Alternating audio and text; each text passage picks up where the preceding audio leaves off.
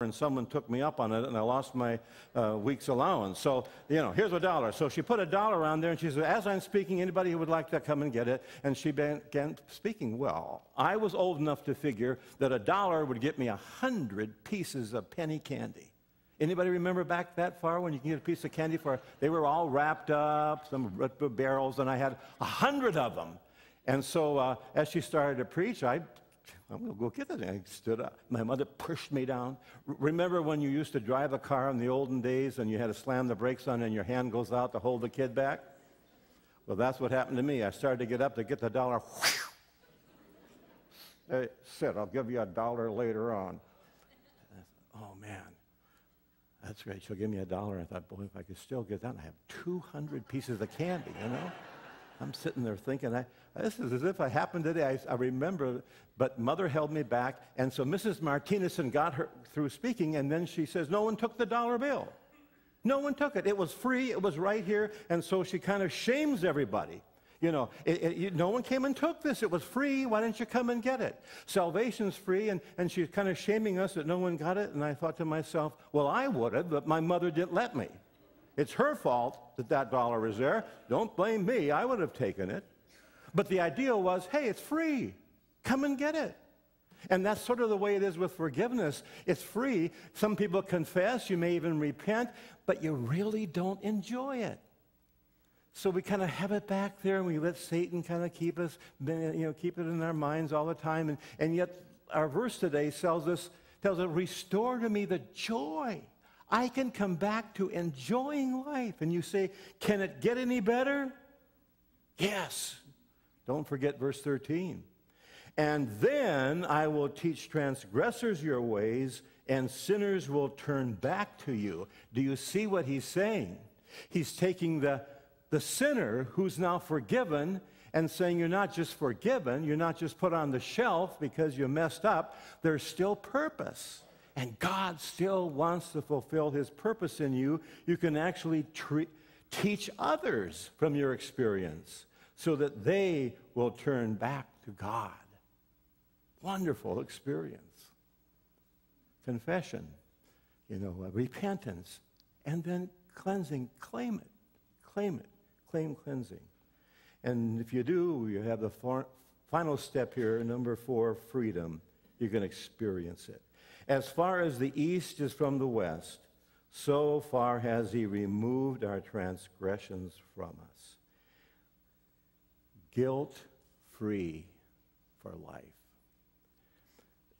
Think of that. And if you've committed an abortion or sexual sin, oftentimes puts us in the same kind of a situation, or any sin, and you really have sinned, and you've come now to repent and get forgiveness, and now you can experience it. That life renewed in Christ. Christ died for that. And for you not to claim that and experience it is kind of wasting the cross. So whether you be here in our worship center, you're listening by radio, or by internet, now around the world you might be hearing, somehow you're connected with us, and you're hearing this message somewhere in a far distant land, as long as you got internet. Let me tell you, wherever you are, Jesus is there, and forgiveness is yours for the taking. So refuse to let Satan or anyone else hold you bondage to former sins. God has forgiven you. Now go in peace. Enjoy life. Do not let anyone put you in bondage, because Christ has set you free. Confession, repentance, cleansing, freedom. Now I know that there are some of you who are thinkers, and you're kind of thinking this morning, what does your message have to do with the title of the sermon? If I could paint God's portrait. Well, I've thought about that, How would I paint God's portrait? And it would seem to me that what we've been talking about would be something I would want to communicate if I were to paint God's portrait. What would it look like? All I can do is stick figures. I've never been able to be much of an artist. So if I were to try to draw the picture, it would have to be stick figures or nothing. I did try this week, and so in a moment I'll show you my picture that I've drawn of God the Father. Again, I want to say that I'm not an artist, but when I show you my picture of God the Father, you will have to admit that there is no artist in our church, and we have a number of them, or anywhere that can do any better than I have done. So let me show you a picture that I have drawn of God the Father. He's spirit, right? Anybody can improve on that picture? Oh, yeah, that's a picture of God. You can't see him. Although the scripture does say that Jesus is the picture of the Father. When you look at Jesus, you're seeing what the Father's like. So now how could I draw a portrait of Jesus that would reflect forgiveness? And again, I'm a stick figure, and so I have to figure, how can I use a stick figure? And if I were to paint a picture of Jesus and the forgiveness he offers you this morning, it would look something like this.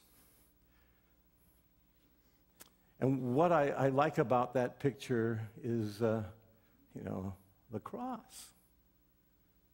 The cross. Jesus and the cross are one. And remember, when you see pictures of him on the cross, it's arms outstretched.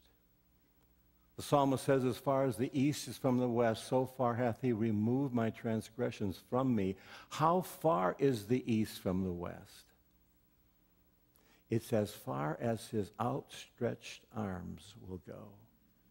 And that's around the world, around everyone.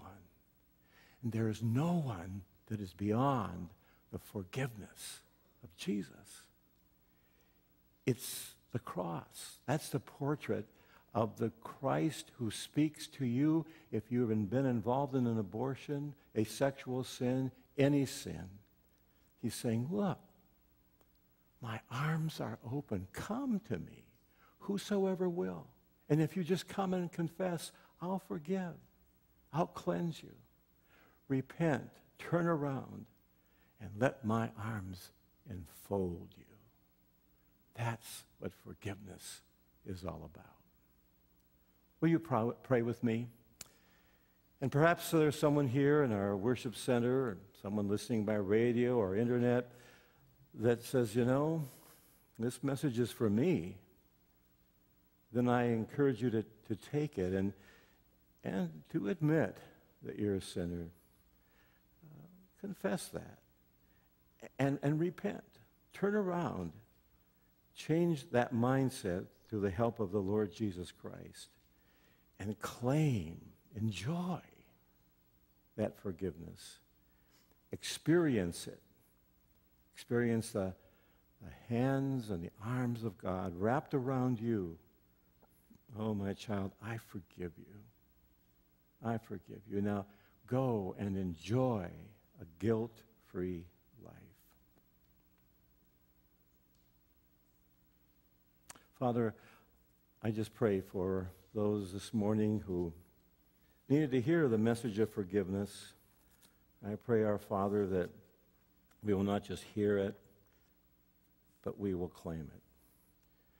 Give grace to those of us who are dealing with some